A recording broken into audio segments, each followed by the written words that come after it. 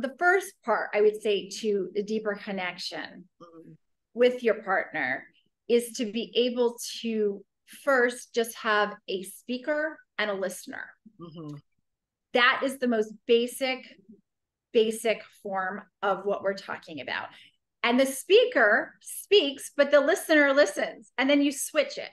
And there's ways to do it, but that's the most basic way to start out. And then,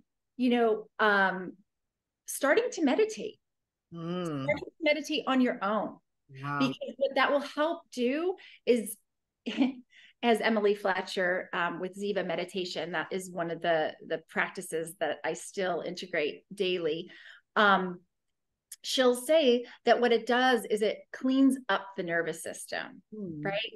It cleans up our old anxieties and our traumas, and it really helps us to down-regulate, to bring our nervous system down. And so that can actually help us and changes the brain to be able to start to down-regulate more. And that you can bring into your relationship.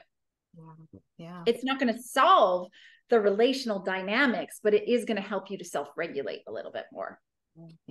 For these intense moments. And then sometimes people will say, yeah, but we had this huge fight. And I'm like, yeah, well, it's like going to the gym and you're using a new tool and you're starting to lift the 5-pound weights. And then you go in the gym the next day and you're lifting 100 pounds. Like these are all practices. So don't expect those huge arguments to be to use these tools right away. Start with something like what I say is there's the green zone, the yellow zone, and the red zone. Try this more in like the lower yellow zone where you start to feel your armpits sweating, your heartbeat racing. That's probably a better zone, not something that's too heavy for you to lift yet. Absolutely.